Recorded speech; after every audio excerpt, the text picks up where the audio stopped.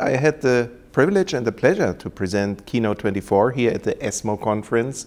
And KEYNOTE-024 has been a randomized trial investigating immune therapy and anti-PD-1 antibody pembrolizumab compared to platinum-based chemotherapy as first-line treatment in patients with advanced non-small cell lung cancer and high PD-L1 expression.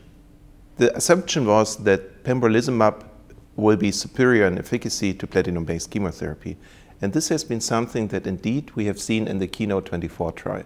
So the primary endpoint has been progression-free survival, and we have seen a significant improvement in progression-free survival in favor of pembrolizumab, with a prolongation of the median progression-free survival from 6 months going up to 10.3 months, corresponding to a hazard ratio of 0.5.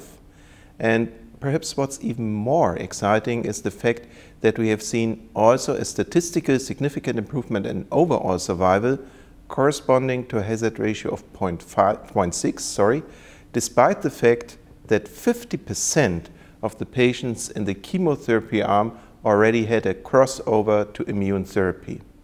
Furthermore, we also have seen a substantial improvement in response, favoring pembrolizumab compared to chemotherapy, and the tolerability was in favor of pembrolizumab as anticipated.